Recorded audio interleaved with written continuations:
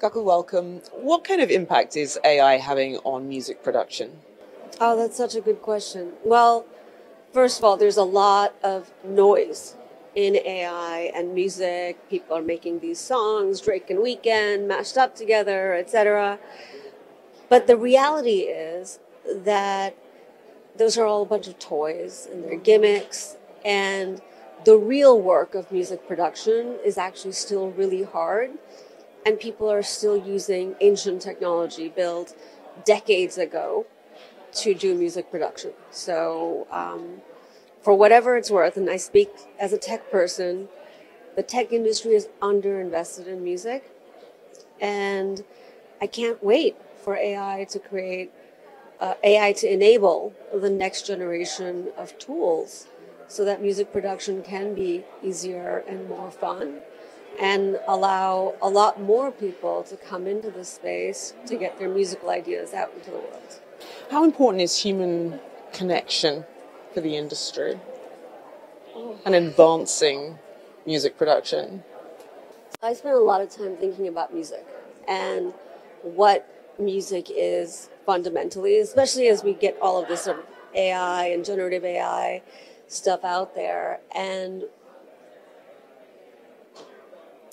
at its core, music is about turning emotion into physics, right? Into sound waves tempered by time. And it's about getting that emotion out. And sometimes you're getting it out and translating into the ears of the listener. And that listener is just you, because you're just making it for yourself, or you're making it for your friends, or you're making it for your followers on TikTok, or you're making it for your fans, thousands of fans in a stadium who are crying because they can't believe they finally made it to this concert. But it's about that emotion getting translated. And so human connectivity is absolutely central to this industry. What does the future of the music industry look like? Well, the way I want to answer that question is to start by talking about what it's like today. I've spent most of my career in the tech industry, so I'm a relative newcomer to music.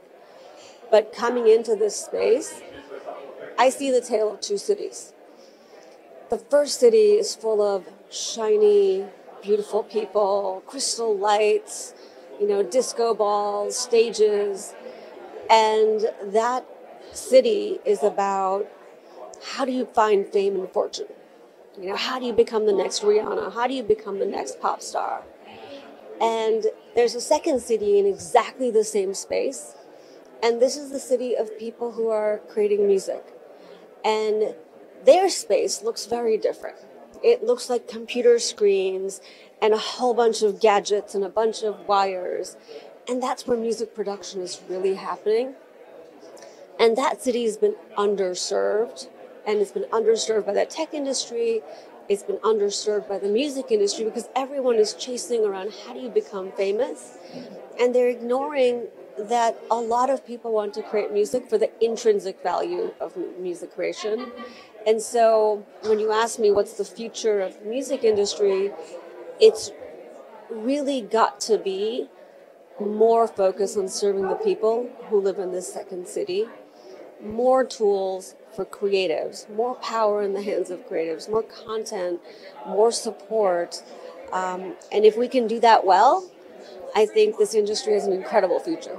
So with all the hype around AI and new technology, ultimately humans need a way to express themselves in music.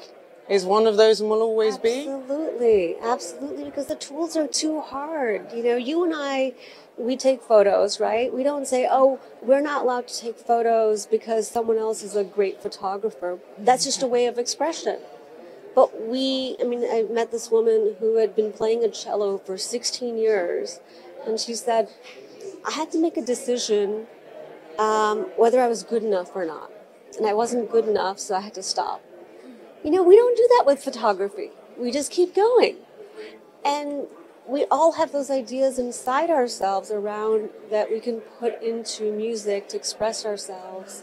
We need that power, and these next generation of AI-based tools should help us do that. So that's what I'm hoping for. Thank you so much. Thank you. This was really fun.